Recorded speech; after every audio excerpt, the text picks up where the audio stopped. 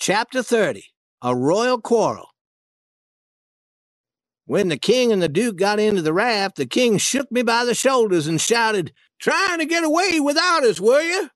Are you tired of having us with you?" No, your majesty," I said. "Please don't hurt me. Quick then, tell us what you were doing, or I'll shake the insides out of you." "I'll be honest with you and tell you everything exactly as it happened. A huge man was holding my arm very tightly and said that he was sorry to see a boy in such serious situation. Then they were all so surprised to find the bag of gold that he let go of my arm and whispered, 'Run now, or they'll certainly hang you.' I could see no good reason for me to stay, and I didn't want to be hanged if I could avoid it. I ran as fast as I could and never stopped running until I found a canoe. I rowed to the raft and told Jim to hurry. I was certain that you and the Duke had already been hanged. Jim and I felt very sad, and we were certainly happy to see you two coming in your boat. Ask Jim. He'll tell you that I'm telling the truth." Jim said that those were the facts, that everything that I had said was the truth. The king said that he did not believe a word of what I'd said and was going to kill me. But the Duke told him to take his hands off me. "You're a fool. You know that you would have done the same thing if you were in his situation. Did you ask anyone in the crowd what had happened to him? I didn't hear you if you did." The king stopped shaking me and began to complain about the town and everyone in it. But the Duke said, "You have no one to blame but yourself for the problems that we now have. You refused to listen to any advice that I offered. The only smart thing that you did was about the tattoo. That's what saved us. That got us to the graveyard where they dug up the body and found the bag of gold. It was only then that the excited fools let go of us and we were able to run away." They were both quiet for a moment, thinking. Then the king said, "And we thought the slaves had stolen the money." "Yes," said the Duke slowly. "We thought that." After about half a minute, the king said slowly, "That's what I thought, anyway." "I'm not certain that I agree with you. I thought the money was stolen by the slaves. I don't know what you thought." The king was beginning to sound angry. "What do you mean by that? And what did you mean earlier? You sound as though you don't believe me.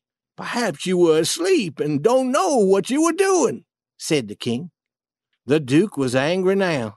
"Do you think that I am a fool? Do you think that I don't know who hid that bag of money?" "Of course you know who hid it," shouted the king. "You hid it yourself." "That's a lie."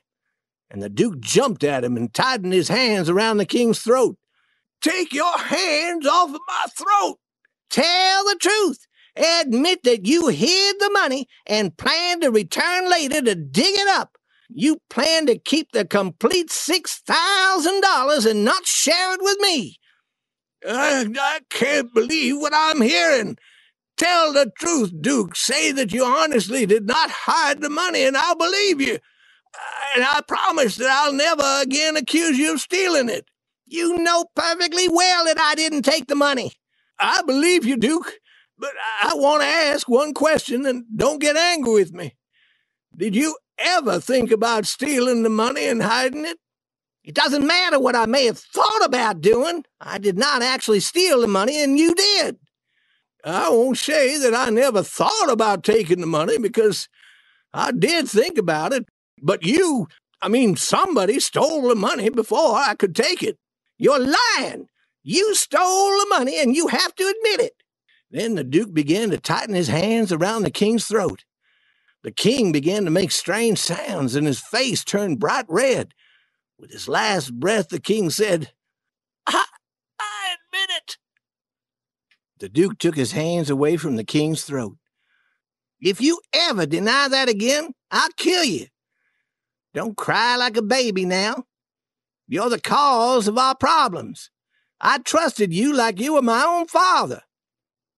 Now they not only have Peter Wilkes' money returned to them, but they have our money also. We have almost no money now.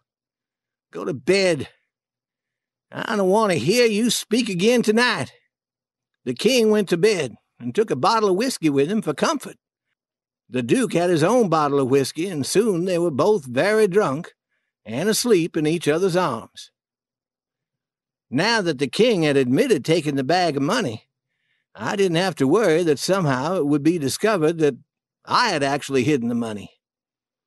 Once I was certain that they both were asleep, I told Jim everything that had happened.